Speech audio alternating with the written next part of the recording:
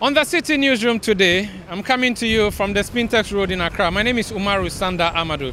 Now, when you hear Spintex Road or Spintex, and if anyone tells you they live on the Spintex Road or at Spintex, you imagine that they live in a very plush environment. Indeed, it is what has become the characteristics of Spintex Road or living in Spintex. Indeed, there are huge mansions here, buildings that look so classic, and that people live here. Indeed, it is not far from Sakumono, Tema, along the motorway, and so it's indeed considered as a rich area.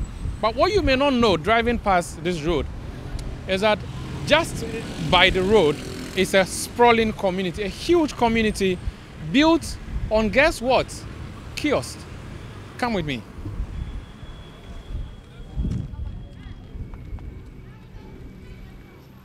Now, typically this would be kiosks that you would find along streets where people sell the usual items, sometimes food. But you may not also know that this is actually someone's chamber and hall. This is someone's self-contained. This is someone's whole life's earnings. This is someone's place of abode. Now, this is a fenced area, and someone has decided to carry kiosks, wooden houses, and plant them here. On the rooftops, you can see satellite dishes for those who can afford, but it's mostly a slum community. Join me today on the City Newsroom as we tell the story of a slum in a city. So this is a compound, a very maybe sizable one if you like. There's some vegetable in the middle there. I don't know if it was deliberately planted or it grew from the dump site. There's a trolley for odd jobs, purposely, I'm sure. There's a huge tank, maybe a water reservoir. I think I should try to open it. That's if it has. Yep, so this is a reservoir of water. Very big enough. But then maybe reservoir may not be necessary. There's a 4 gallon. There's a tap, a standpipe as it is called. This young lady is fetching water. It seems to me like the centralized standing pipe or standpipe for this whole community. Let me go, and it appears there's a supermarket greeting me. This man is standing at the entrance. Hello, sir. My name is Umaru from City TV. What's your name? My name is Kono Samuel. Sorry, say that again. Kono Samuel. Okay. This is your house? Yes. Is the shop as well for you? Yes, my wife. Where is she? She's inside. Okay, when you say inside, I'm really trying to understand where is the inside and where is the outside. Oh, okay. We have. Let's take it. Here is the store, and then the second one is there, where we have been sleeping. This is a kiosk, right? Yes. Can you let me join you into your house? Is that would you allow me to come inside? I want to see what you have, how you live. Okay. Okay, thank you. Welcome. Call. Okay, so first of all, this is a. All right, so help me understand. This is a porch, maybe. Yes. This is a porch, and So so tell me the portions on your house. here is where we have been selling. So this is your market, Here is my market. and you have a TV there as well. Yes. Okay, then what is behind me? What is this side? This place is called what? This place, is corridor. It's corridor. Yeah. So this is what, veranda? Veranda, yeah. Which other part of your house? Can you show us? Yeah. Okay. Call. I go. Oh, mommy is sleeping, huh? Yes. Wow. This is your bedroom. Yes. How long have you lived here for? I've been here about 22 years now. Where were you living prior to this? From Accra. So when you came to Accra, this is the first place you came to live in? No. Where did you live first? I live at Salbushi. Uchi? Yeah. And then how did you end up here, or why did you end up here? I came and met a bar, a chop bar at the roadside, and through that, I met the owner of this land, and she took the place to me to hand it for her for him. So you're taking care of his land for him. Yes. How many plots? Oh, the plot. How many acres? That's one there. You don't know. Yeah, I don't know. But it's big. Yeah. But where is the person, the owner? Oh, the owner is there. Alive. Yes. For 22 years now, you've been taking. So when you came here first, how was the place like? Oh, here is praying. Nothing is on the land. It's like bush. Yeah. So you were here when all the kiosks came. Yes. Who built the kiosks? Do people bring it themselves? The people bring them the kiosks. So how does someone come to live here? If I want to come and live here, what is the step? What's the procedure? Oh, no any procedure. It's like for help. Yeah. So you just carry your kiosk and come? Yeah. Can I come and rent a kiosk? No, the kiosk is for people's others, so they didn't rent it. First, I'm threatening on the land. Yes, people are threatening me. That's why I decided that I want to put kiosk here. To secure me. I'll be safe. You have family? Yeah. How many kiosks are here? Do you know? Oh, it's our 120. How many are you in your own house, your own room, your space? You have a wife? Yes, that's my wife. How many children? I have 5 children. Yeah. Are they all here? Yes, they are all here. Do you have other people living with you apart from your 5 children? Oh, yes. Are you proud living here? Yeah. Why are you not renting another place to go and live? Why are you living in a container, a kiosk? Oh, but I'm here until the owner is ready for his land. Then. But you can move. You can go and live in a proper place. Oh.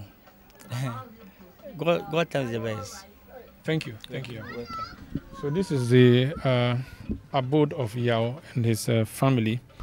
I'm going to move through the community because this is a huge community to talk to other people and see their stories. These 2 women are sitting here. Hello, good afternoon. Afternoon. Can I speak to you? I'm from City TV. My name is Umar Sanda. What's your name? Icelandra. If I met you at the Accra Mall and I said, tell me where you live, where would you say you live? Spintex. So this is Spintex? Yes. Because you are just maybe 100 meters from the Spintex Road. Here is also Spintex. Yeah, I'm saying that you are like 100 meters from the Spintex Road. So this is Spintex. Yeah. But if I ask you where in Spintex exactly, what would you say? Printer's yard. So this is called Spintex Yard. Yeah. How long have you lived here for? Just 3 months. 3 months. How did you come to live here? No, I was having an issue with my landlord, so I just have to move quickly. So a friend of mine gets me this place. Yeah. Where were you living with this, your landlord? Alaj. What kind of structure were you living in or house were you living in? Oh, compound house. Oh, just room and porch. How much are you paying here? Yeah, 60 Ghana, 60 cedis. A month? Yeah. Do you live alone here or you live with people? With my small sis. So where exactly where is your place? This is my place. Can you show me? Can I go inside and look? I just want to see how you live your life. No, that one I can't because I've made my place shakara. It's okay. I don't mind. Okay. Can I come in? Ko. Okay. So Icelandria, is that the name? Icelandria says I should hold on. She's going to rectify a few things in her room before she gives me access to go inside. Okay, so this is okay. All right, that's a lot of luggage you have. Ko. Okay, wow. Tell me where this is. Where is this? How do you call this place? Porch. Porch. Where's your family? Where are your parents? They are at Kumasi. Why did you come to Accra? I want to make money, that's why I have come to Accra. Are you making money? Small. How much do you make in a day? Oh, sometimes 600 to 900. What work do you do? I say doormat. Doormat? Mm-hmm. Can I look inside your bedroom? Oh, I've made my room shakara, so that one day. Because my wardrobe just breaks, so I've miss everything on the bed. That one. I don't mind. I want to Hey, you don't. Yes. Wait. Okay. I have been locked out again by Islander as she goes into prepare one or two things. Okay. You can come. I can come in now. Come inside. Okay, go. Come in.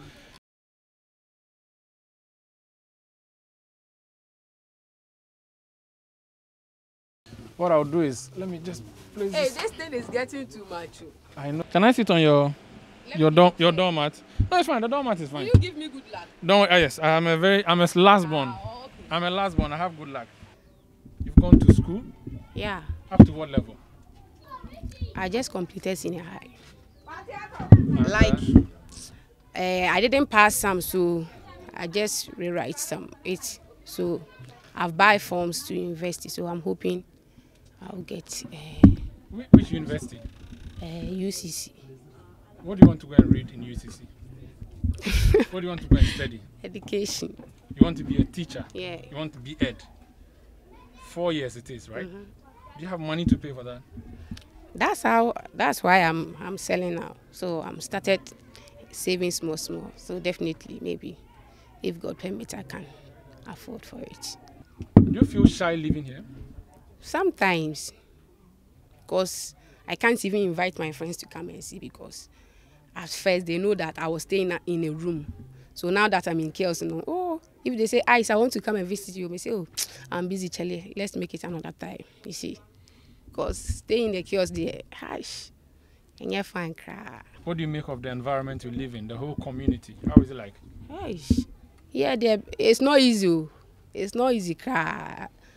Because if you stay in the kiosk, the advantage is you will not carry like 2,000 to go and pay for a rent, like, because the kiosk is at a low price. But you pay land fee every month, 30 cedis. If you go and bath, 1 cedi, toilet 1 cedi. Assuming you are staying with your kids and maybe your siblings are, hey, it's not easy here. It's like maybe we are staying in the kiosk, but if you calculate the money that we will pay during the month now, oh my man, you can even use it to rent like 2 bedrooms. When you see the big buildings, the nice plush buildings, and you remember that this is where you sleep, how does that make you feel? No, it doesn't affect me. It's part of life. Like, that even pushes me to do something for myself, you know that. Because if I see something and I envy, I will not get anything for me, but I have to boost my morale to do something for myself, you know. Yeah. Thank you for speaking to me, Ice, and for opening up your place to me. Okay, you are welcome. And wish you all the best. All right. That's the story of Icelandra. Yeah. Icelandra. A story of many other people in this neighborhood. This is her bedroom that she has opened up to us. I'm still touring the Spintex Yard community that is housing over 100 kiosks. This is a public washroom area. Boss, hello. Can I speak to you? Thank you. I hear you provide public service here.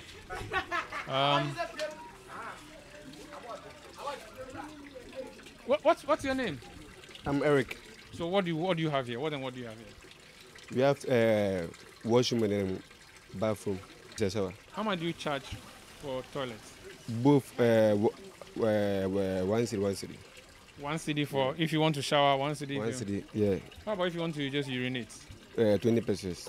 You have a GUM poster? Yeah. What? You support GUM? Yeah.